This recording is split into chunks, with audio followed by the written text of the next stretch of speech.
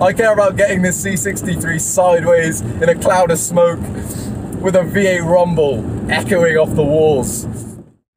You alright, mate? Are you familiar with the W204 Mercedes C63? I've got one over there. What do you think, man? It's mad, isn't it? That car has 450 horsepower, so that's 450 of you under the bonnet of that little sports saloon. What do you think? Would you have one over an M3? Take that as a no. What about your friend? What about you, mate? You E92 fan? Yeah, no, you're getting a bit scared. All right, mate. I'll see you later. I'm going to find out. All right, bye.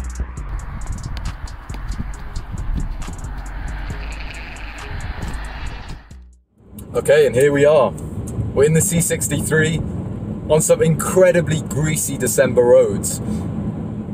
And okay, I'll be honest, I didn't really understand the AMG thing. I didn't get the hype. Of course, I knew they were tire-slaying legends and they had big V8s making incredible noise.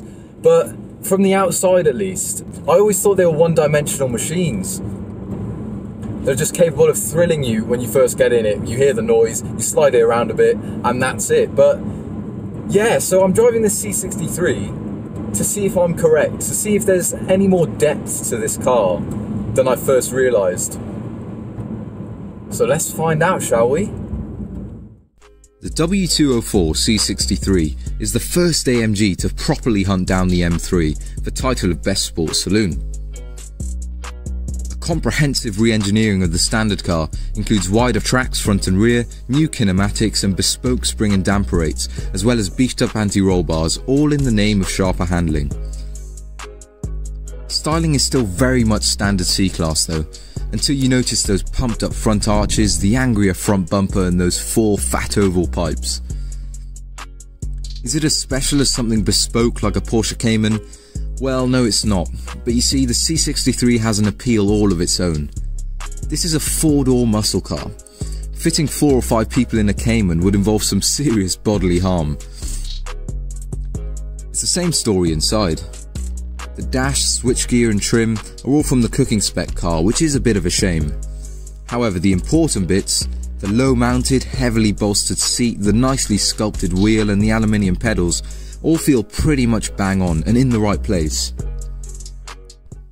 And all these things, they hint at what's underneath. And that is a 6.2 litre M156 V8. And just sitting in this car, it puts you in the mood to really grab it by the scruff. It makes its intent known, which I really like. It's a thug, it's a muscle car. And you make no mistake about it.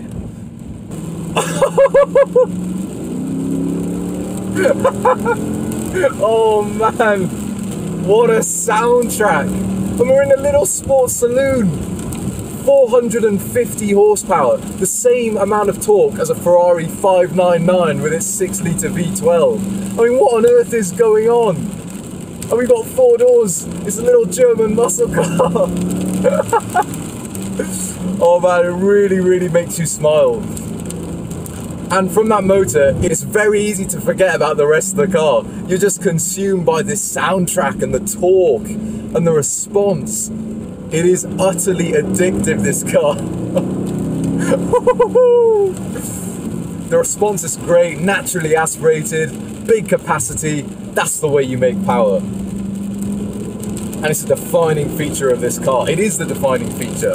That's why you buy a C63, is this motor. If you're enjoying watching me squeal like a girl in a small German saloon, please hit the like button and subscribe for more sports car drives, classic car reviews and track tests. Once you get past that, what else have we got? Well, at the first turn of the wheel, you realise that this has a super fast steering rack for a Mercedes. This is meant to be a relaxed cruiser, and yet it just darts into corners. It's not all that precise off-centre, there's a bit of woolliness there. And at low speeds, yeah, there's not much weight and not much feedback to work against, but it's a good steering system.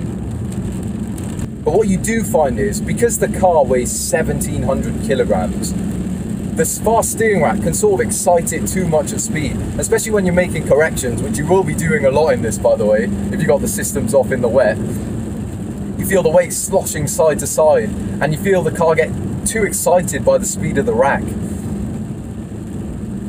And yeah, compounding that is the fact that to have any body control at all, the car's been set up really, really stiff. And over bumpy British B roads like this, yeah, it's a bit crashy, it's a bit coarse, there's not so much finesse to the ride quality. And for me, this is a little bit confusing because, to me anyway, a Mercedes, a performance Mercedes as well, should be a car that's somewhat relaxing and normal to use in day-to-day use, which this really is, but the stiff ride quality just seems unnecessary. Because it'd make more sense to have this big bombastic engine, but with a cassetting ride to really differentiate this from the M3. Because that, let's be honest, is the sharp driving tool. It's the car that you take on track and really rag around, and that's better than this at the very limit. But again, I come back to that motor.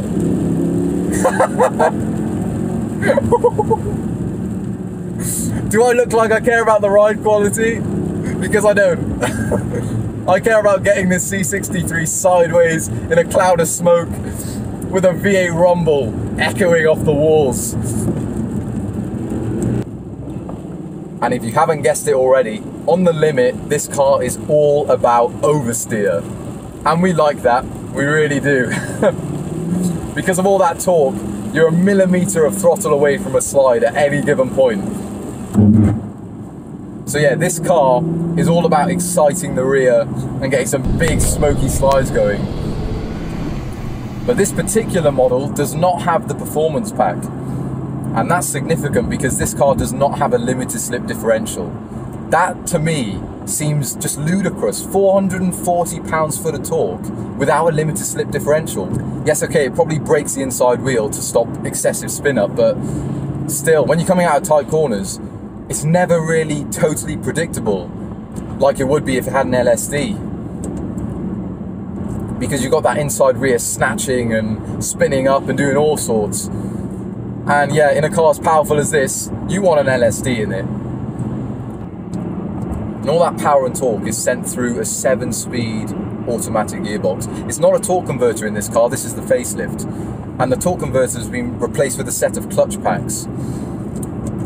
And yeah, so when you're just cruising along, not looking to push the car, I think this gearbox really suits the character of the C63 because it slurs changes, it's very smooth, it's very easy to use. You don't even notice the changes most of the time.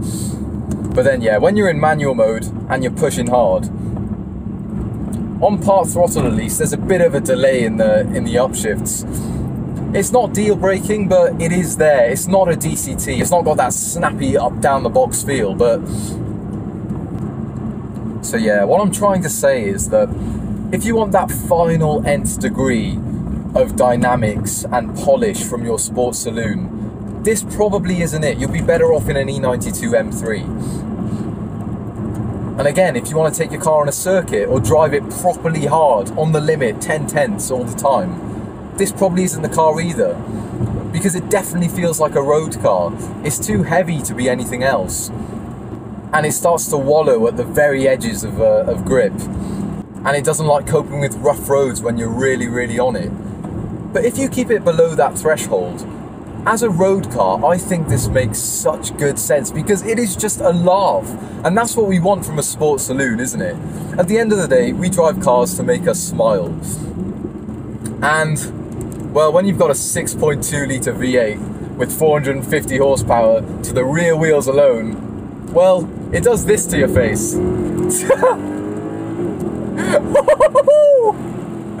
Jesus, it doesn't get old. It really, really doesn't. That would excite you every single day of the week. And you could use this car every day of the week. God, I love the C63. It has wowed me more than I thought it would. So if you like the video, please hit the like button and subscribe as well for future drives, and I will see you in the next one. You can have a bit of V8 noise before you go.